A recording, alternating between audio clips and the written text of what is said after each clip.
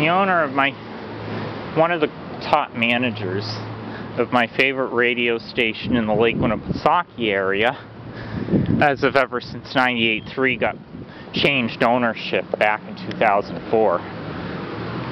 He said that my favorite radio stations without websites serve very microscopic communities where they probably don't have websites because not a lot of people up this way have broadband.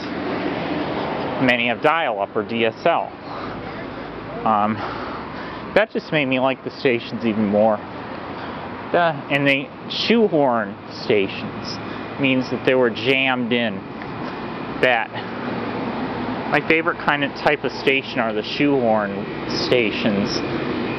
The FM stations that have less power than the big city ones, where if they did not exist, you could still continue receiving the distant station broadcasting on either an adjacent or even equal frequency.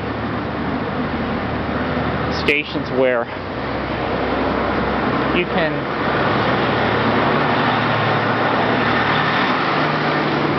start losing the high power big city station into the lower power shoehorn station.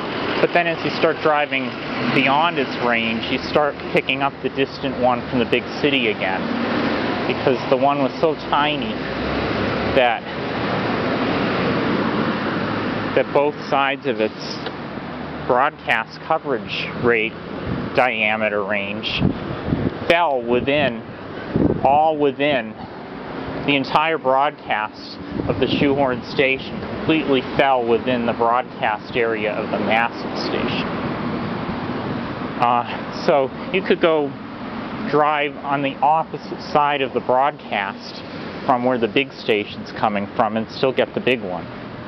But the tiny station won't make it anywhere near the big city, let alone past it. Those are my favorite kind of stations.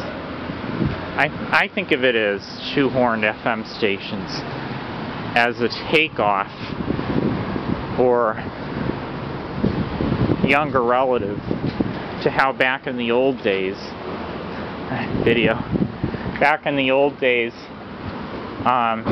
the lower power small town AM stations used to have to shut off their broadcasts at night, and you could start receiving the big stations or clear channels. However, shoehorn stations always broadcast 24 hours a day.